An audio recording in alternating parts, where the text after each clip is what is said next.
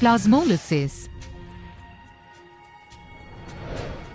To understand the phenomenon of plasmolysis occurring in plants, take a peel from the lower surface of a royal leaf. Place the peel on the drop of water on a slide. Cover it with a cover slip. On examining the cells under the microscope, we see thick isodiametric cells.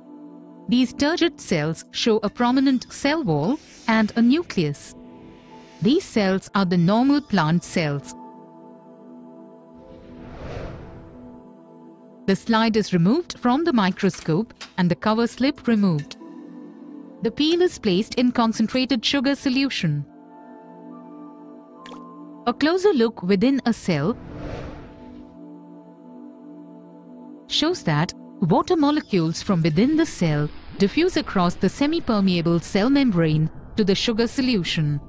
After a few moments, shrinkage of the cytoplasm is detected.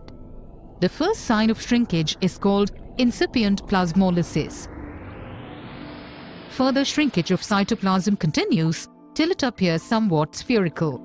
This stage is called evident plasmolysis. At this point, the vacuole gets deflated and the cell membrane moves away from the cell wall. Such a cell is said to be flaccid.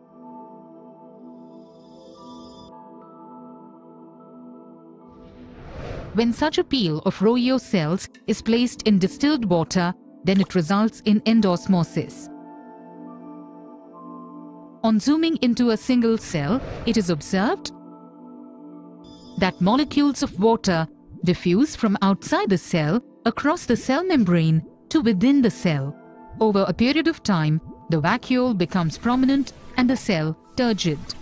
The cell as a whole attains its original shape and size. This phenomenon is known as deplasmolysis. Recapitulation.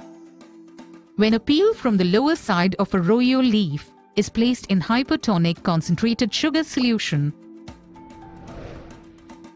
then diffusion of water molecules from the cytoplasm across the plasma membrane to the sugar solution outside occurs.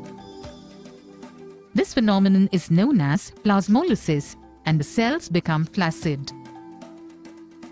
When these flaccid cells are placed in hypotonic distilled water, deplasmolysis occurs and the cells become turgid again.